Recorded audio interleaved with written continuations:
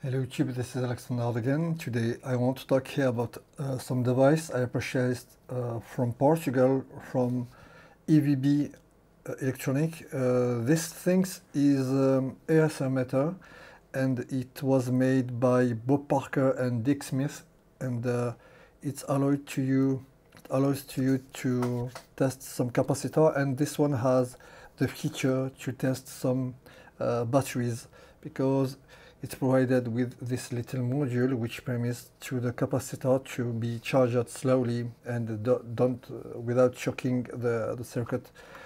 Unfortunately, this one is not a kit, and I purchased it like that from EVB Portugal, and unfortunately it was absolutely not working, which makes me very disappointed, because I was waiting this stuff for a long time.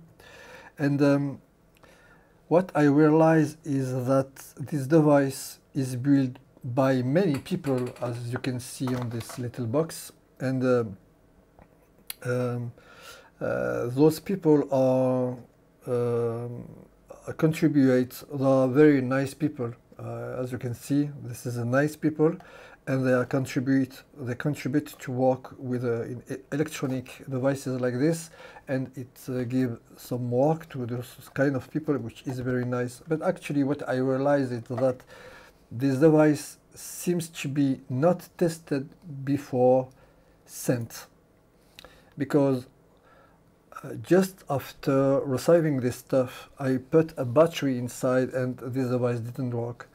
So after pushing the button a long time like this, you will see normally when this device has a failure, you will see F2 on the screen, which indicates to you a very a bad charging of this capacitor, and it will indicate to you that then the default comes from this area.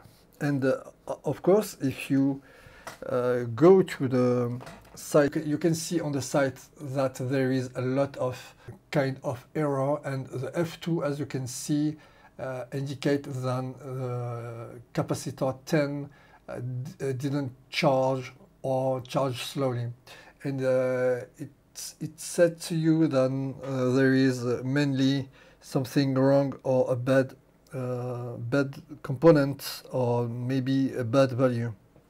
In my case, this is not a bad value, because I checked all those components. I spent a lot of time to spend all of this component, and you can understand that I don't really want to spend a lot of time to fix stuff which normally is working, which is very frustrating. So I made a lot of research on this PCB. Fortunately, this is a very little PCB, and what I did is, because I tested some component and checked a lot of component here, but also it didn't work. So what I did is just to redo all the solder joint. I redo absolutely all the solder joint, and despite the fact this seems to be very good, actually the PCB seems to be very nice, and despite of it, I choose to redo all this solder joint, and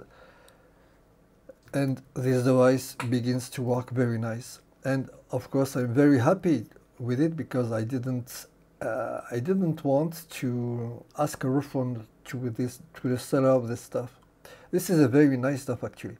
It helps you to check capacitors, and this one has the feature to help you to see the internal resistance of in rechargeable battery or other stuff. So this video is just talking about the fact that this device seems to be not checked before sent.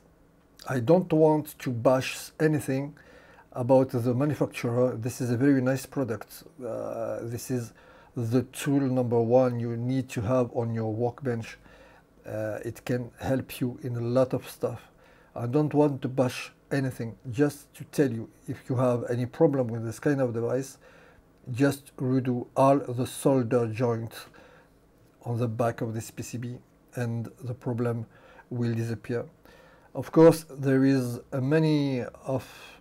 lot of other trouble, but in this case, if you have F2, just this is mainly a bad joint, and the problem disappear, and now I can take a profit of my very nice EVB ESLO ohm meter, which can normally help me to see in the batteries if there is a good ESR or not.